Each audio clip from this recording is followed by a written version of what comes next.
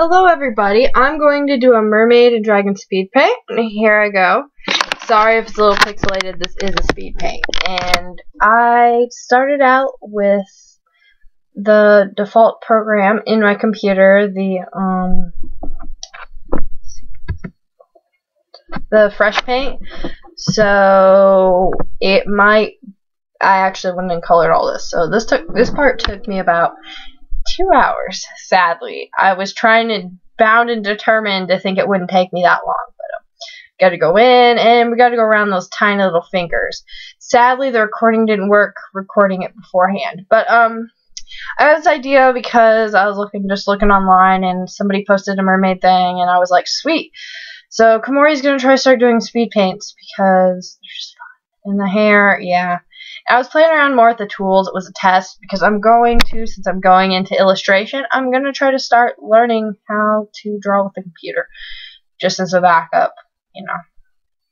Because they say it's not in your hands, it's in your mind. So, get this hair in here. So yeah, and I love mermaids and I love dragons. So I was like, speed paint it, yeah, boy. So I was doing that, and it is really hot. It's a balmy 80 here right now, and I turned my fan off so that way you guys don't have any background noise. So I'm like burning up, because if anyone knows anything in my room, it's always 10 degrees hotter than the rest of the house, and I'm always 10 degrees hotter, so it's like a balmy 90 in my brain right now. So it's blue. There, we colored in. Yeah, so if you guys are watching my channel, please watch the commercials because I'm rasterizing. I am trying to make some money, and I don't think I've even actually made anything yet.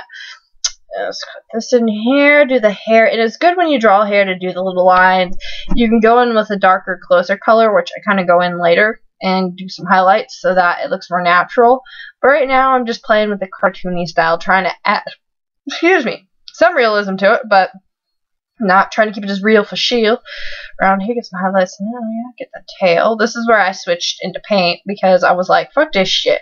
Nobody got time for that, all that coloring in, so it's thin, and yeah, so I've been mermaiding for about 3 years, but only like 2 years publicly, and I need a lot of support, at least page likes, and for people to know that, there's mermaids out in indie too, because not that many people know. Like, okay, yeah, you gotta mess around with things and learn how to draw on the computer. It can be hard. And under the sea, drawing scales, just, rough pattern scales. Little tiger straps going on, tiger straps, yeah. But yeah, so, and hopefully someone will commission me to do some illustrations, yeah.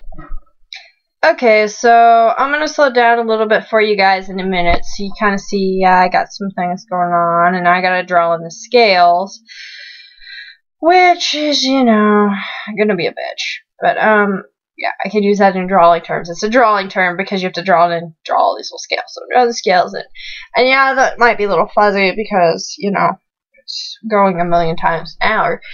But anyway, so it really helps for the support. And if you guys like my videos and to watch through the stupid commercials, I know they're probably going to be like, why do you call it stupid? But just so that, I get, I get some funding, hopefully.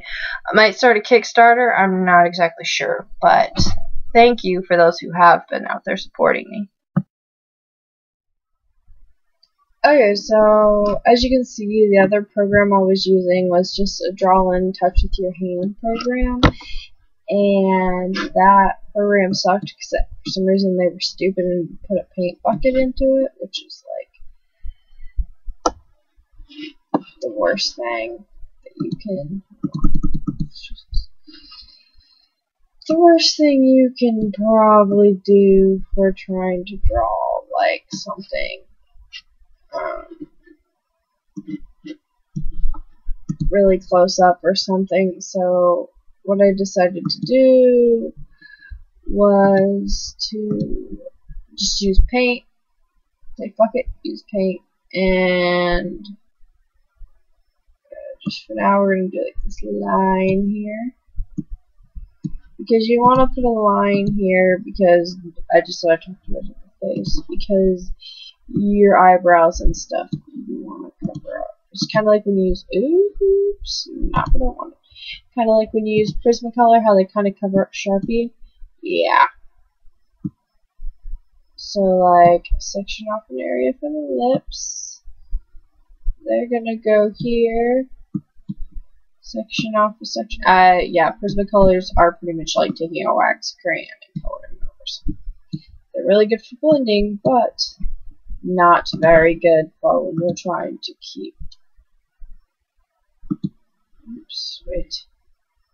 Trying to keep the stuff where you want to keep the stuff. Oh, shit. Okay. There we go. So that's all I want to tell you guys is that I'm going to start just doing my speed paints on actual paint because the other program is just kind of evil. Okay, so I know this part is kind of creepy. You know why? We got to draw on the nose. This is just because, like I said, with the Prismacolor thing, you don't want to have to go in and re-edit just to get in the small parts of tan. So you kind of have to work at it just like it is actually paint. So we got to go in and do some lips. You got to do some facial features, just eyebrow skin, because kind of, it's like, eh. But that's the thing with drawing. Like, oh, God. Nope, nope, nope. Okay. Woo. I think you have to fix that. So we got to go back in and do some highlights and stuff. And when you really draw, you really come back and redo things. And so you cover that up, place that. Good way to cover up those tiny little spots. But, so yeah, and you got to zoom in. And now that I've become more, you know, artiste, I go back in and I know where there's tiny details in the person that I can add, even in a very zoomed out or more larger picture. Add gills. Gotta make sure that everything is good. Add in some extra hair here, you know, because she's underwater, so her hair's kind of flowy and wild. Add in a few highlights, you know, add in a different tone that's similar so that it looks a little more realistic. Gotta go in and fix his details. But, really, it's just, you know, you got to make things look good. Give it a little eyeshiner. There you go. And you gotta do a lot of detail because nowadays everything's so graphically detailed that it's just like, oh no. Which I will learn more on how to do backgrounds on paint. I'm just haven't had a good experience with that. You know, it's bubbles in. Add a little shiny. Add a little shiny. Add a little shiny.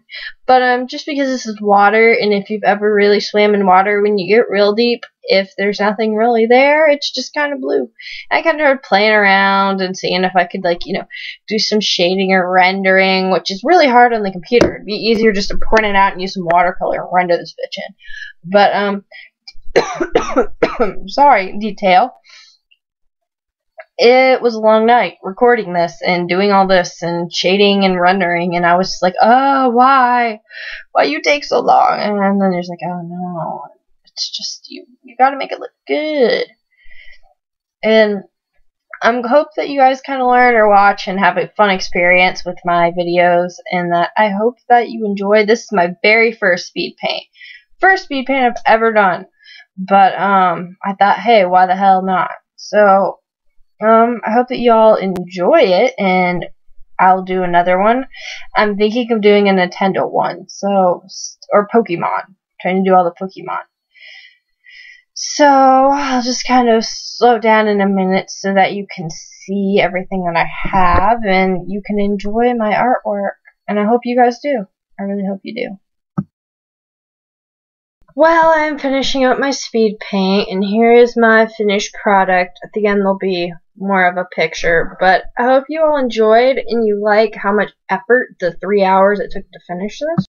Well, I'll give this to you for a second to look at, but I hope you all enjoyed, and I'll put my mermaid page in the link below so you can see my other mermaid stuff, and I hope you'll watch future speed paints and just stay and enjoy this picture for a while.